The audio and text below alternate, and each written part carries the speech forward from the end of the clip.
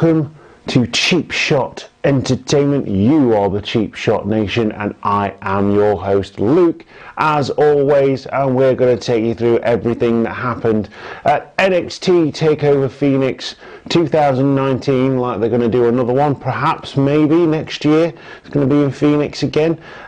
Cracking show. And we're just going to get straight onto it. So in the meantime, click that notification bell to know when we upload new video content, and there's plenty more to come after this. And click the subscribe button, follow us on Instagram, Twitter and Facebook, and enjoy the show. Your first match of the evening, taking place on the 26th of January 2019 in Phoenix, Arizona. I can't remember, I think it was something like the Talking Stick Arena in Phoenix. Was your tag team championships for NXT, and it was the War Raiders versus the Undisputed Era. Boom! Yeah, great way to start off the show with a tag team match. It's very well noted that I do like my tag team wrestling. I always have, and I think there's something to it as long as it's done correctly, and NXT seem to do things correctly. Every single time I see a tag team match in NXT, it's always good, whether it's on a pay-per-view, whether it's on normal TV tapings at Full Sail University. It's always good. So there's a hot start for the War Raiders on this one, with the Undisputed Era getting the jump on the War Raiders to start with. War Raiders coming back really quickly and clearing the ring, getting on top of the Undisputed Era nice and early.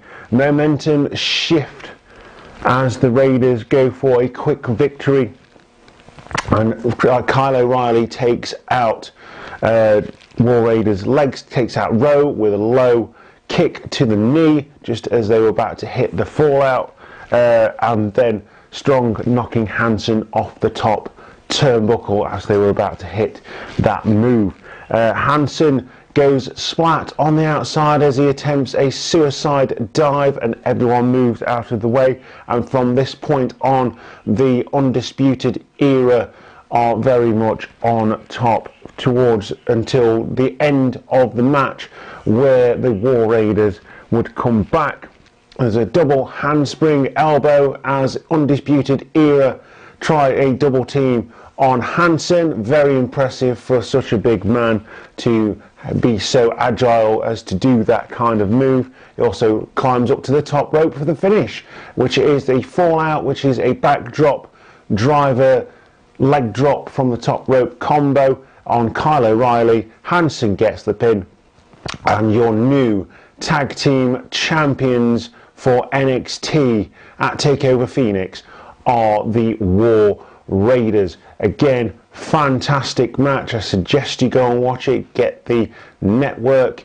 If you get the network now, you can get the pay-per-view known as the Elimination Chamber. So that will be really good, and because there's new champions being crowned there at the Elimination Chamber. In an Elimination Chamber match, it is the Women's Tag Team Championships. Anyway, this match was great to start off.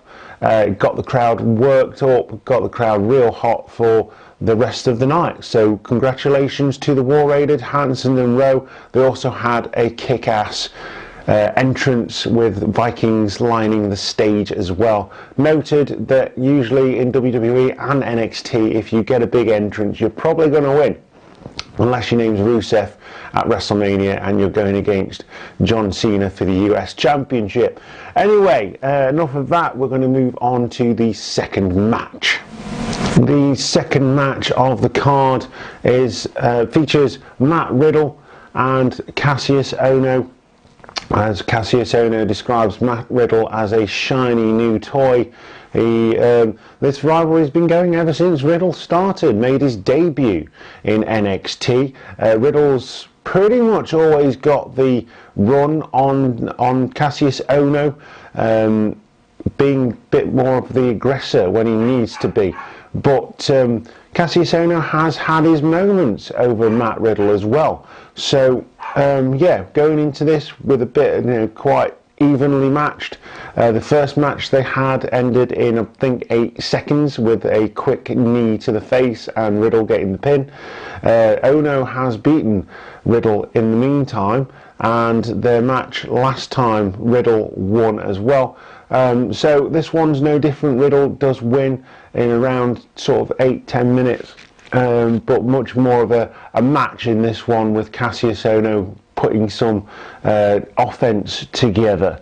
There's a flying forearm from Matt Riddle. Ohno gets on top very quickly after the initial start from Matt Riddle, and after the initial flurry, Ohno tries a suplex, but this is countered into a rear naked choke by Matt Riddle. Of course, a background in MMA with the UFC. Riddle hits a German suplex and on Ohno, and Ohno then bites his toe, which is a bit cringy, but hey, it worked. Yeah, so a bit cringy there. A Liger bomb from Cassius Ohno can't put Riddle away.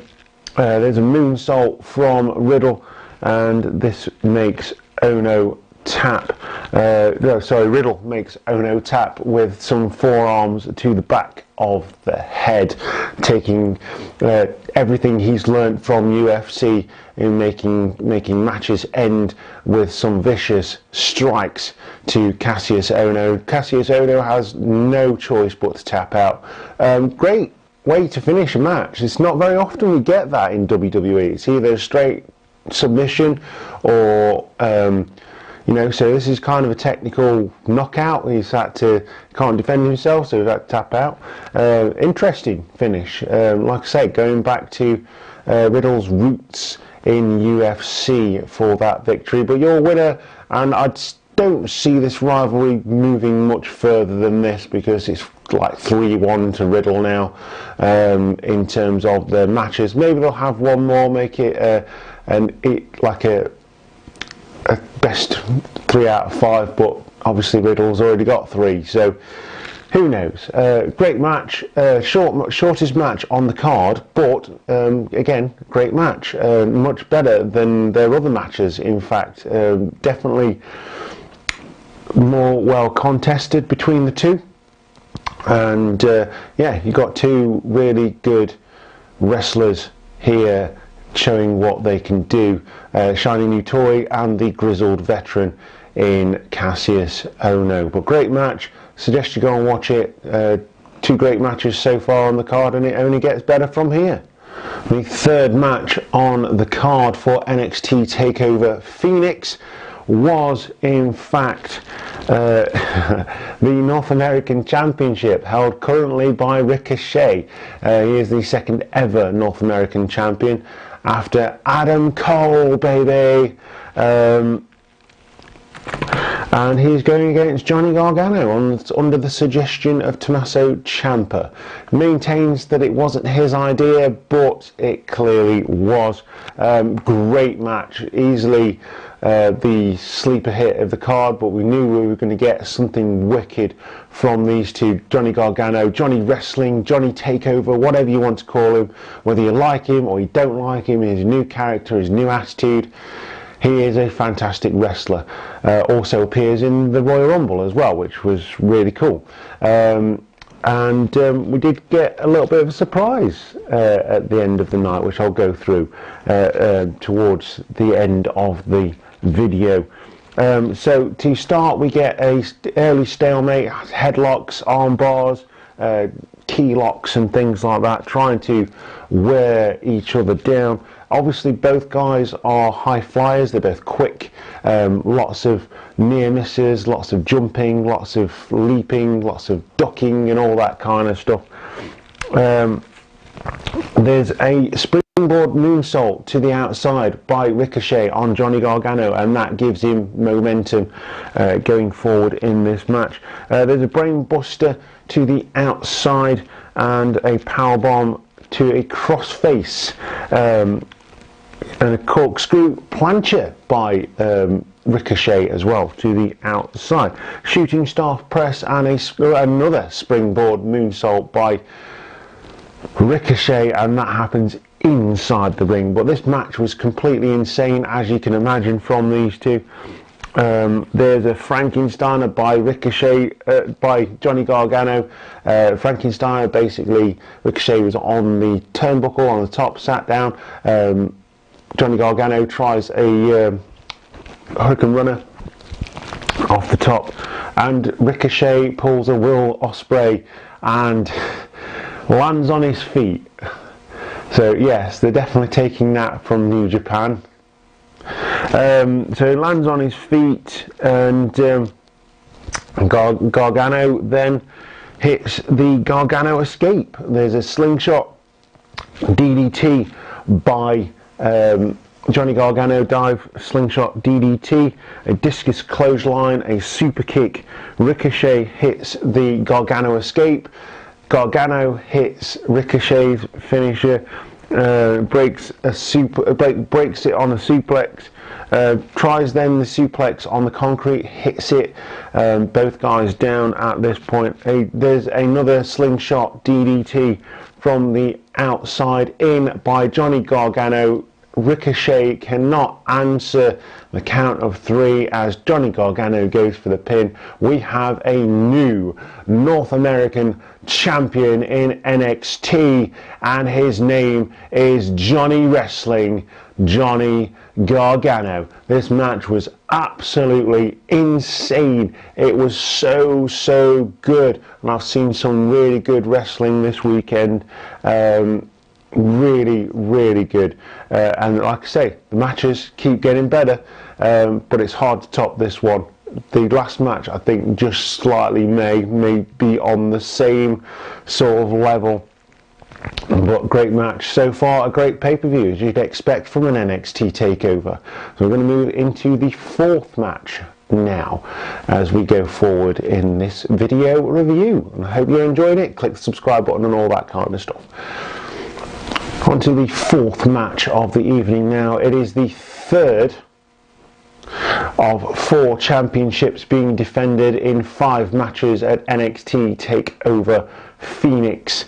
It is the NXT Women's Championship. It is Shayna Baszler versus Bianca Belair, who is well known for her hair and her whipping style in the ring. She has been on a bit of a run as Bianca Belair. She's beaten Nikki Cross, she's beaten all comers to get this #1 contender's shot, and she does surprise a lot of people by keeping up with Shayna Baszler on this one. But we do get to see the other horsewomen, the Stooges, because they're made out to be a little bit dumb when they come down to the ring. I'm not going to lie, they do remind me of Patterson and Briscoe back in the day, and ultimately that is what costs Belair the match. But I like Shayna Baszler. I think she's got a great character. I think she's fantastic in the ring, and she's definitely getting a lot better on the mic as well. But Baszler controls the match early, but Belair uses her strength to come back in. There's a hair pull into the post. Obviously the hair, Bianca Belair's hair, comes right down past her waist, and it was going to be used against her at some point in a wrestling match, and Shayna Baszler does it. They're both on the outside, both one side of the ring, one's at the other. Shayna Baszler pulls the hair, Bianca Belair goes straight into the post, and from there Baszler is on top, basically. From there, in control, knees and strikes, using hair to the advantage of Shayna Baszler. Belair hits a spear on Shayna Baszler to come back. There is a hair whip which notably cuts Baszler open on the stomach area, which looks quite nasty, to be honest. The referee down, Belair tries to hit the KOD and hits it. Shafira and Jessamine Duke come down to the ring for the distraction, and the Karakota clutch, or Karasota clutch, or whatever it's called, is hit by Baszler. Belair does break it using her strength the first time, but it does get cinched in for a second time after Belair goes for the 450 splash, and that is countered again into the Karakota clutch. Karabuta clutch, or whatever it's called. I will check that out. Baszler retains the championship via submission. Belair cannot get out of the Karakota, whatever it is, the clutch thingy that Baszler does, and that's it. Submission victory for Shayna Baszler. Obviously the Stooges help out Baszler again. I can see that playing into a match later on, you know, the band from ringside, or it's cage match or something like that. One notable thing that NXT haven't done is a Hell in a Cell match, so who knows, we may get a women's Hell in a Cell match later down the line. But again, really good match. Crowd tends to go flat for women's matches, and it's not just in NXT, and it's a shame, because this one, it was really good. Belair showed a lot of what she could do, and Baszler just showing more of what she can do already. Yeah, like I say, really good match, and another submission victory for the champ, the first ever and the only two-time champ in NXT UK with regard to the women's division. So your winner again is Shayna Baszler. Your final match on the card is the NXT Championship. The champion Tommaso Ciampa defending against Aleister Black, the man who he took the championship off at the back end of last year. So Ciampa's been a really good champion, fighting champion. Nearly going, what, it must be about 6 months now with that championship.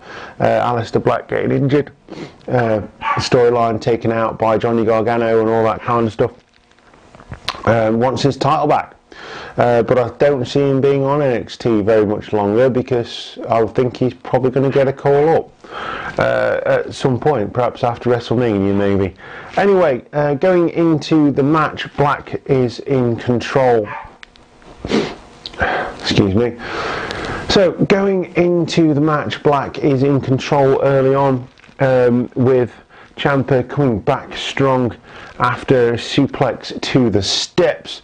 Both men fighting outside a championship match. Referees tend to let a bit more go in these matches than they usually do. Ciampa then focuses his attention on the left knee of Aleister Black. There's a hang out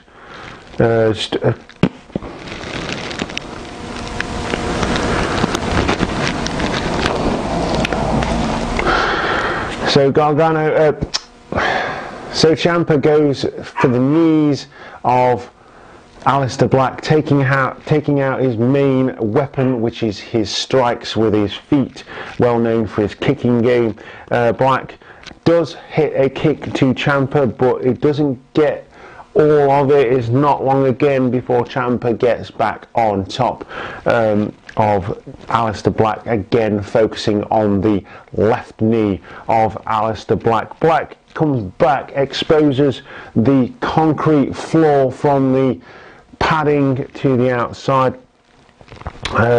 Ciampa does crash hard to the floor as Aleister Black hits a double knee. Notably, this move would hurt Black as well, and it did. Ciampa becomes victim of the Black Mass, manages to roll over just as Aleister Black goes for the pin. Ciampa, like I say, rolls out. Aleister Black does then go for another Black Mass, doesn't quite hit it, can't extend his knee. There's a DDT from Tommaso Ciampa, the Angel's Wings, as it were, also known as the fairy tale ending. He hits 3 of those consecutively, and Ciampa gets the pinfall for the win. Again, fantastic match, rival with Gargano, Ricochet, and your champion, still champion, reigning and defending NXT champion, is Tommaso Ciampa. After the match, Ciampa is celebrating at the top of the ramp. Notably, Johnny Wrestling comes out. Doesn't say a lot to him, doesn't say anything to him, in fact. Just holds up his North American Championship as Ciampa holds up his NXT Championship, and both celebrate at the top of the ramp as we go off air. Incidentally, there was a WWE.com exclusive thereafter where Aleister Black comes up the ring, Ricochet up the ramp, Ricochet comes out, joined by Adam Cole, and I forget the last person who came out there, and we get a showdown between the 6 of them, and that match has been announced for Halftime Heat, something that happened during the Super Bowl this Sunday. Right, it might not have been this Sunday actually, because it might have been last night, I don't know. I'll have to check up on that, but yeah, during Halftime Heat there is a 6-man tag match featuring NXT superstars, so look forward to that one if it hasn't happened already. I don't know when the Super Bowl is. Just look at wrestling. And so that is everything that happened at NXT UK. NXT UK? No, we've done that. NXT Takeover Phoenix took place on the 26th of the 26th of January 2019. Great show across the board. Wasn't disappointed by this one at all.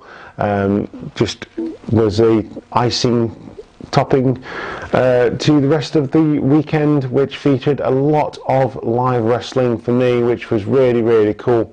But yeah, really good pay-per-view. So go and watch it if you got the network. Really good. I can't put into words how good it actually was. I really enjoyed it. So with that said, we've taken you through everything that happened at NXT Takeover Phoenix. Expect some fallout at the next taping of NXT at Full Sail University if they manage to get back there in time, and we'll leave you there. So hit the subscribe button, drop kick that notification bell to know when we upload new content to the channel, and there'll be plenty of it in 2019. Join us on Instagram, Twitter and Facebook, and leave us a comment down below. Let us know what you think of the video. Give us suggestions. What would you like us to report on? What would you like us to review? We need some ideas, guys. We're nearly at 200 subscribers. We want to keep you guys happy. We wouldn't be here if it wasn't for you. So we thank you very much for your support in 2018, 2019, and we hope it will continue from here. I hope you've enjoyed the video, and I will see you next time on Cheap Shot Entertainment.